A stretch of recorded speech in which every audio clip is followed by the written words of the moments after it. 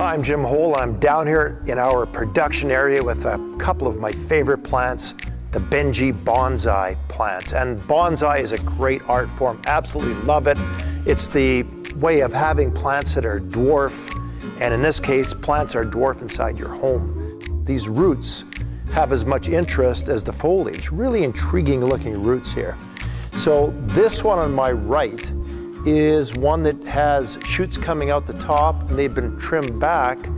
This one has grafted pieces on the top. So there's two ways of doing it here with the grafted or just letting it go kind of naturally. You can see a thicker look with the grafted one here and a bit of a thinner, wider look. You can train these to grow whichever way you want them to grow just by allowing a branch to come out. Not tough to do. Stick your finger in the plant, make sure that the first knucklet's moist, and you're set to go as far as water, and then ensure you have the plant in lots of sunlight. They need lots of sunlight to grow properly. But these are living art forms. Bonsai is a great way to go. Give it a try, you're gonna love it.